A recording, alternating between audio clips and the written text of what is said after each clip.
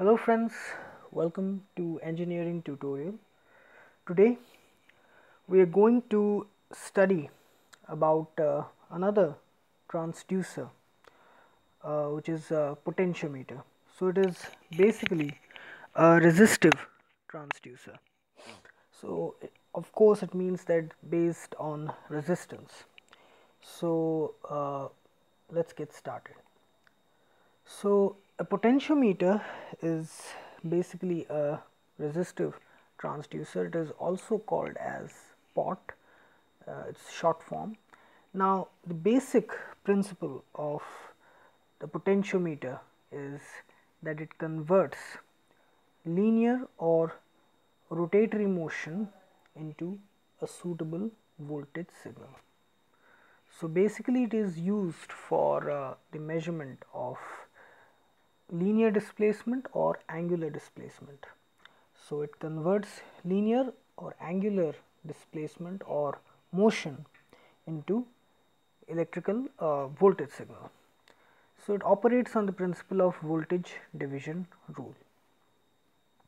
So this potentiometer transducer, it operates on voltage division rule, and it consists of a resistive element with a sliding contact and wiper. So before we understand in detail how a potentiometer works, let us see what are the types of potentiometer that are available. So a potentiometer is basically of two types, a linear potentiometer and a rotary potentiometer.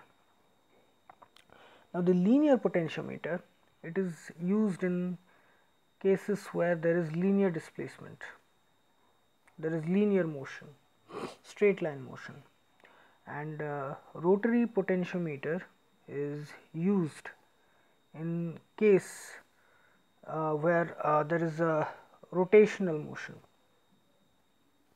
So that is the basic difference between the linear and the rotatory potentiometer. So it is used for rotational motion and this is used for linear motion. So what are the properties of the potentiometer? Now the potentiometer is basically a passive transducer. Now what is a passive transducer? Now it is not self generating, it requires an external energizing or voltage source. So of course it is operated with an AC or DC supply. Now the resistive element or the material which provides resistance, it is usually made of platinum, nickel alloy, or with cermet carbon or hot molded carbon. So basically these are the materials which the resistance wire or the resistive element is made of. Now this wire is wound over an insulated former called as the mandrel. So this is the resistive element which is made of cermet or carbon or platinum or nickel alloy, and this is wound over an insulated material or insulated core called as the mandrel. Now this is the shaft which is connected to the movable arm also called as wiper. Now this position of the wiper with respect to the resistive element controls the output resistance. So how much output resistance will be there, it will be controlled by the motion or the position of this contact. So of course it operates on the voltage division rule, voltage division principle, and the output voltage is taken across these 2 points by putting the voltage division formula. So basically it consists of an insulated former, insulated core called as mandrel, and a resistive wire is wound over it, and it is energized or excited with AC or DC supply. In this case it is a DC supply. So it is a passive transducer. Now this shaft which is connected to the wiper is free to move either to the left or the right. and now this is usually connected to the agent whose displacement is to be measured or calculated. The motion of the wiper controls how much output resistance there will be. So, if there is full range of motion, it means that maximum output resistance will be there, and if the position is less, it means low output resistance. So, basically the output voltage is taken from the point where the wiper is at that instant by applying the voltage division rule. Now, this is the circuit diagram of the potentiometer. So, as I said, the resistive element, it is connected across a DC supply, and the position of the wiper determines how much of resistance will be there at the output terminal. So, if the wiper would have been here, this would have been the output resistance. So, here in this case it is exactly at the middle. So, the resistance will be divided into half. If it would have been here, the resistance would have been more, and the output voltage would have taken from here. So, of course, the voltage division formula will be applied here to calculate the output voltage V0.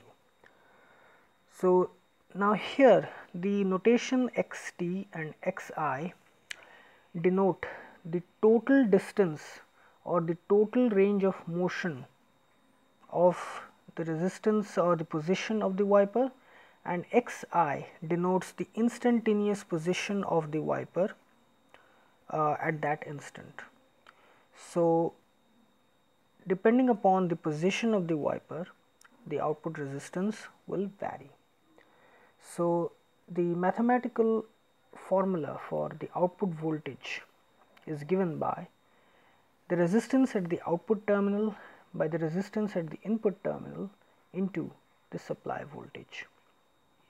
It can be written as here: the total resistance of the potentiometer wire into the instantaneous position of the wiper and the total distance of the resistive element divided by the resistance at the input terminal, which is of course Rp, into the supply voltage V. Let us again see here. Here it is the instantaneous position of the wiper with respect to the resistive element which appears at the output. Xt is the total distance of or the total length of the resistive element. Depending upon the position of the wiper on the resistive element, the output resistance varies. The total resistance of the potentiometer arm is R subscript P.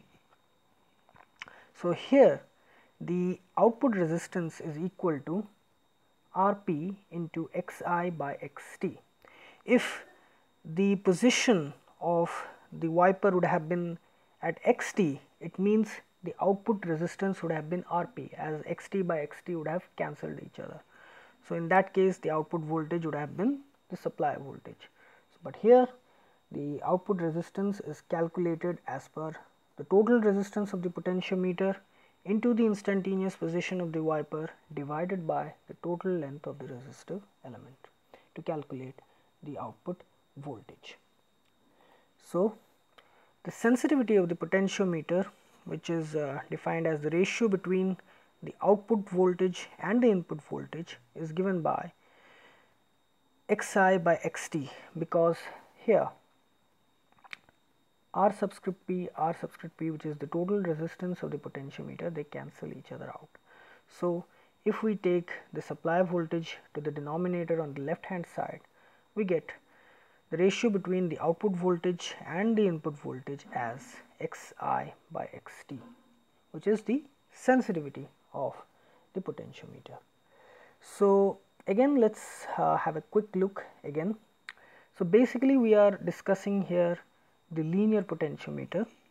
So, it consists of a resistive element wound over an insulated former with a shaft connected to a movable arm called as the wiper. Now, this whole connection, it is free to move either to the left or right. The motion of the wiper controls the amount of resistance which appears at the output. Now, as the output resistance varies, the voltage which appears across the output terminals, it also changes. So, this behaves as a resistive transducer which converts linear motion or linear displacement into a suitable output voltage signal. So, that is the basic principle of a linear potentiometer. Now, make a note that this is applicable only for straight line motion, not for rotational motion or angular motion.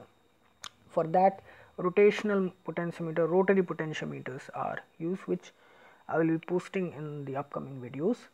So, this is only applicable for linear potentiometer. So, that is it for the basic concept about a linear potentiometer. Now, please subscribe my channel Engineering Tutorial for more such videos related to electrical and electronics engineering, and have a great day. Thank you.